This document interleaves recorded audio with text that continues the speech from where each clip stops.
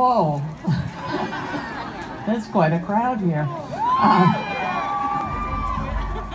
I'm glad to see that the sun came out for my sister from the Penobscot Nation. And I appreciate her letting it stay out for me to speak. All right, I'll speak louder. I don't know how we do it in both directions at once.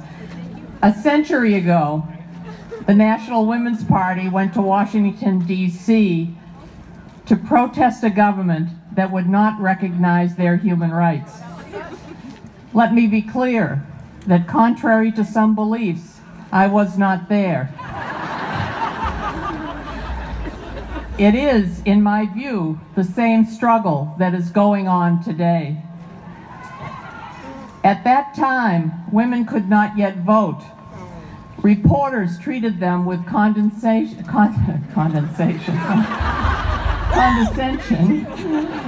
The only difference is that today, the legitimate press treats us with respect. But the new government, led by he who shall remain nameless,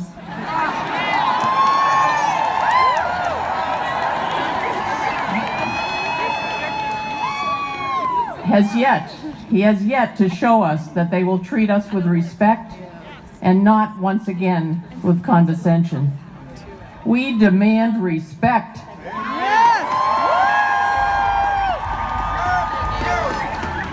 We demand control of our own bodies.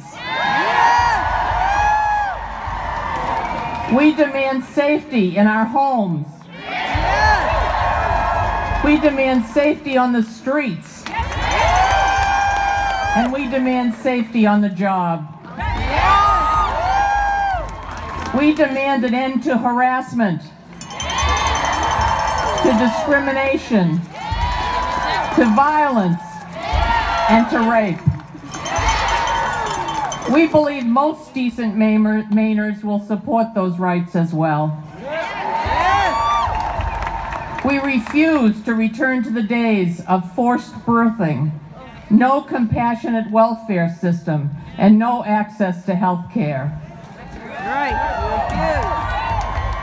We will not be silenced. We will use our voices, our compassion, and our political skills to prevent the destruction of the legacy of our sisters, our mothers, and their mothers, and we ourselves fought so hard to secure.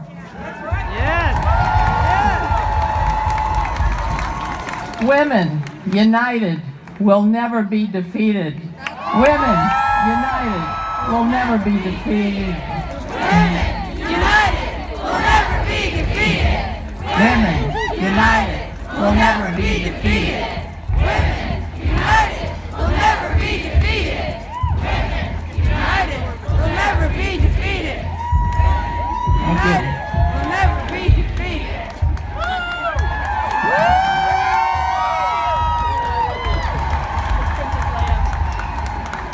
In 1917, police were arresting women for protesting and throwing them into workhouses. In 2017, we have a different set of punishments to fear. Women will feel the impact of upcoming policies, threats, along with many others, many of whom you've heard from today. Our lesbian, gay, bisexual, and transgendered brothers and sisters, people with disabilities, immigrants and refugees, especially in the Muslim community, will suffer greatly as well. I thought long and hard about what I could possibly say as a white woman that would be authentic and come from my heart. Whatever I say must inspire all of you to be hopeful enough to continue working for women's progress. I do have hope still for a future where someday women will achieve equality. Unfortunately, I no longer believe I will live long enough to see that day come to pass. But I am totally committed to helping my generation to get closer and for your generation to get there.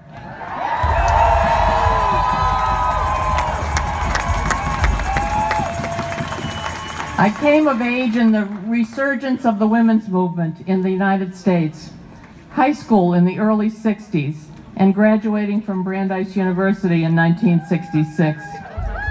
I marched in the streets for the passage of the Equal Rights Amendment, which would have put American women into the Constitution.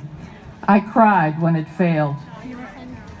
I have been depressed of late, as many of you may have been since the recent presidential election of He Who Shall Remain Nameless. Voldemort, I thought about using that.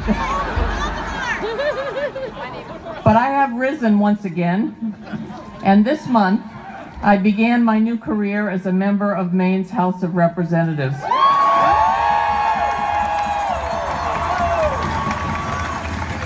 And better still, this week I introduced an amendment to the Maine Constitution to ensure equal rights for women.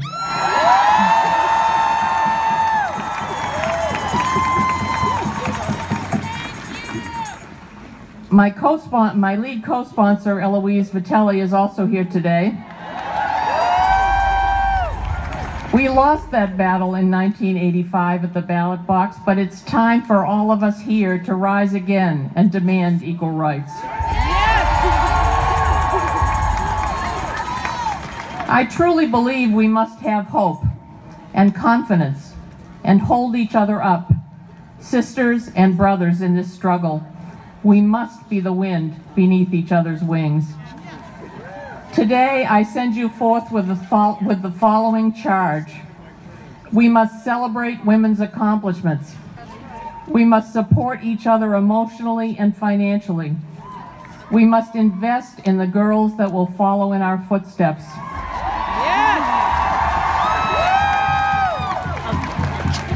We must run for office in even greater numbers. We must raise sons and grandsons who respect and value women as equals. And finally, we must support women who have the courage to step forward, stand up, and stick their necks out as leaders.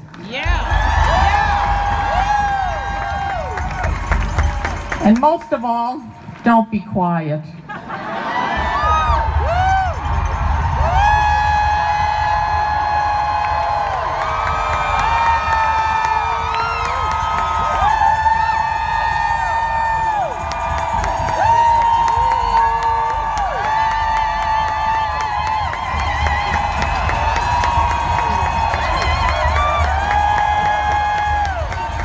I am no longer certain that I will live long enough to see a woman president of these United States. Unless Michelle Obama decides, after all, to run. But I promise you, I will spend the rest of my life working to lift the female half of the human race to full equality and the male half to full understanding. I ask you to join me on this journey. Thank you.